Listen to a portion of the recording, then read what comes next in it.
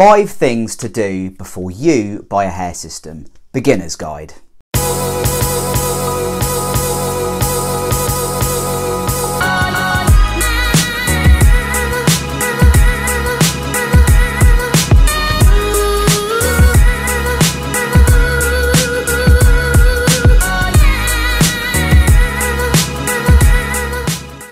So if you're on the fence and you're thinking about buying a hair system, here's 5 things that I'd encourage you to do before you actually buy a hair system. So number 1, go on YouTube, check out some YouTube influencers, hair system wearers, people who have been there and done it, and it'll be able to give you some insight into what it's like to wear a hair system.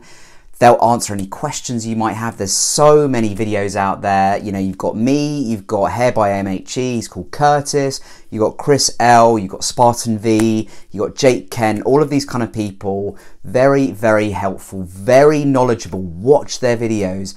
When I first started wearing a hair system, guys, there were no YouTube influencers, no hair system wearers on YouTube out there. So I just kind of had to make it up as I went along. I had to learn on the job. Whereas now we have so many resources, especially on YouTube, that you can go and you can check it out and you can learn as much as you need to know. There's so much information out there, guys. So I'd really encourage you to subscribe to all of those videos that I mentioned. If I get time, I'll whack their URLs down in the description box below because they are super, super helpful and it can really help get your foot in the door as a first port of call in terms of getting a hair system. So number 2, you need to ask yourself, would I prefer to start with a hair system salon, or am I just going to dive straight in like I did and just go straight with the DIY approach? So that's literally ordering your systems, ordering the supplies, sorting out a stylist who can cut the hair system for you. Would you rather do that? Obviously it's a lot cheaper to do that. It's harder in the early stages, but you're going to have to learn all of this stuff anyway eventually, so you might as well learn it at the start. That's my approach to it. It always has been, and it's served me really, really well in the long term. However, salons do have their place, and if you don't feel like you're ready to take the DIY approach right now, it's totally understandable if you want to take the salon approach. There's plenty of hair system salons out there. I'd just encourage you to make sure that you do your research and make sure you're not going to a place that is going to completely rip you off. I've seen salons out there that charge over £1,000, about $1,500 American, just for a system alone. That in itself is insanity. I would never even consider paying that myself, even if it was through a salon.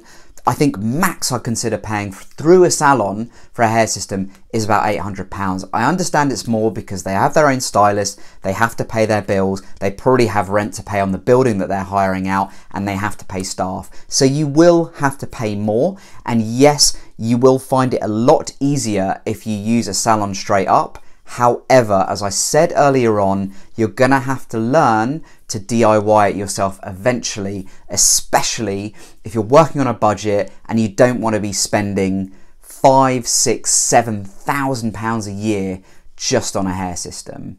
So this is a really important one to consider actually, really, really important.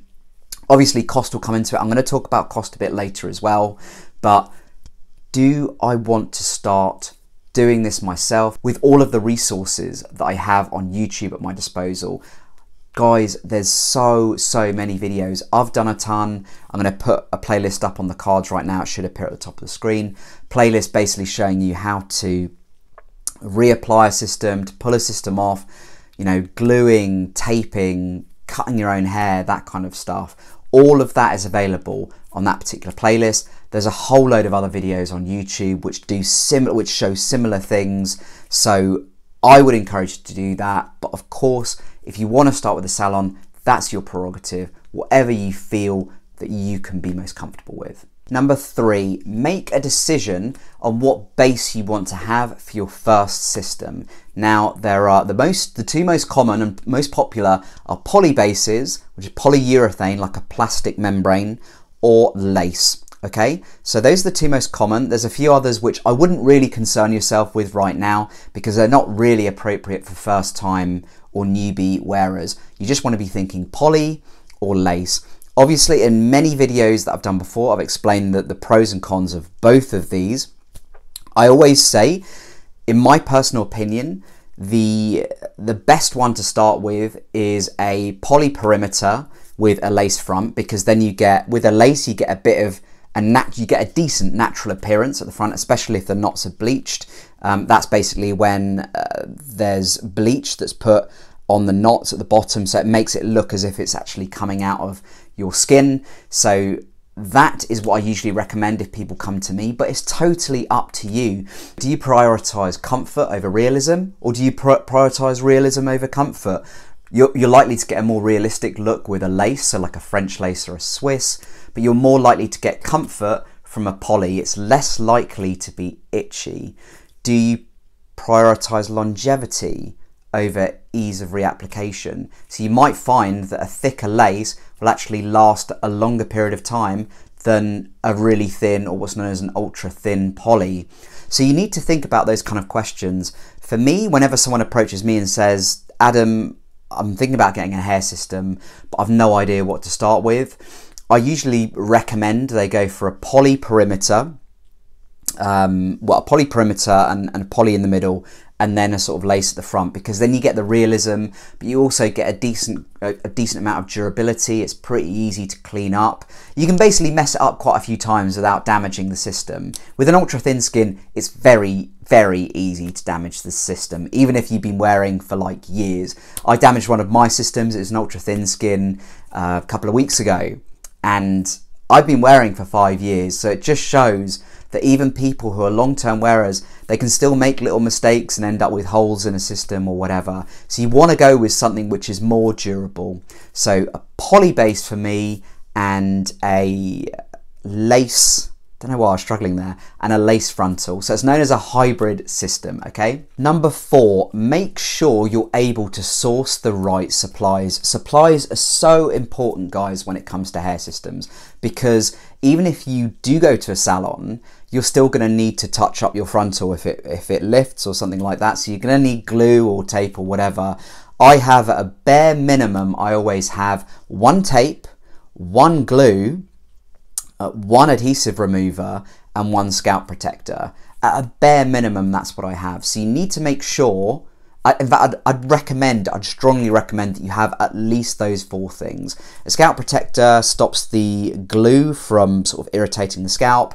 The glue and tape obviously holds the system down, and the adhesive remover actually removes the glue or the tape when you need to take the system off. I'm going to be taking mine off later actually, because I need to clean this. I've had it on for 2 weeks. So you need to make sure that you can source those. Amazon is a great place. I always recommend Ghost Bond. It's a fantastic glue for me, but it may not work for you. You're going to need to try these things out. It's very, very important that you're patient with this process, guys, because it's unlikely that you're going to find a glue and a tape that is immediately the most comfortable fit for you. It took me about 2 years to really nail down the perfect tape for me and the perfect glue. But I kind of looked at it as an experiment. I was like, you know what? I'm just going to try this out. I'm not going to put any expectations on it, because I know that I'm going to find one that works perfectly for me. So patience is key here, guys, and don't be hard on yourself. Please don't be hard on yourself. Just make sure that you've got a decent amount of patience. Try out pretty much everything you find. There's a few that, you know, more people wear, like you've got the Walker tape, the brand of Walker tape, which is pretty common. I'd say most people wear that, but it might not work for you. There are other brands like True Tape, but yeah, eBay, Amazon are 2 of the places which I always purchase my supplies from. There's also Holistique in the UK. I don't think they ship outside of the UK, unfortunately, but I'm sure there's an American counterpart which does a similar thing. Used to be Hair Direct, but that went bust. But I'm sure there are other companies out there that sell these sort of things. So if you're in the States, please do a bit of Googling and find, if Amazon or eBay doesn't have what you like, please do search on Google hair system glue, adhesive remover, hair system tape, that kind of thing. Super, super important. A last point on this is, if you're really not sure where to start with the brand of supply or anything like that, check YouTube. type in, you know, Ghost Bond review, for instance, and I'm sure there'll be a ton of reviews that you can find that basically review Ghost Bond glue or Walker tape or anything like that. Also, if you've decided on a hair system supplier that you want to use, email them. A lot of them are actually really helpful when it comes to customer service. So I use LaVivid personally, and they always get back to me within 20 to 48 hours without fail, whatever question I've got.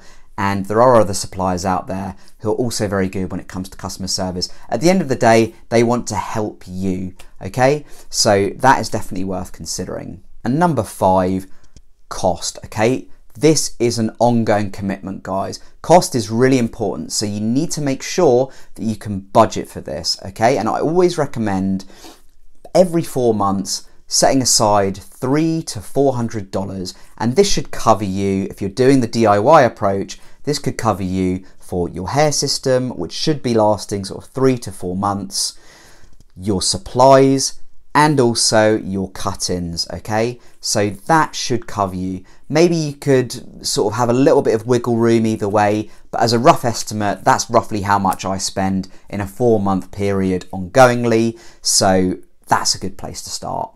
I hope you beginners found that really helpful, guys. If you've got any more questions, please do pop it in the comments box below. I read all of the comments and I do my utmost to reply to every single one. So I hope you've enjoyed this video. If you are liking my content, if you're new to this content, please do hit the subscribe button. If you've liked this video, give it a big thumbs up. I'd love to get to 50 likes for this video. I do have a discount code as well if you are a beginner looking to get a system. Adam15 on lavividhair.com. It will be in the description box below. I'll see you next time, guys. Take care.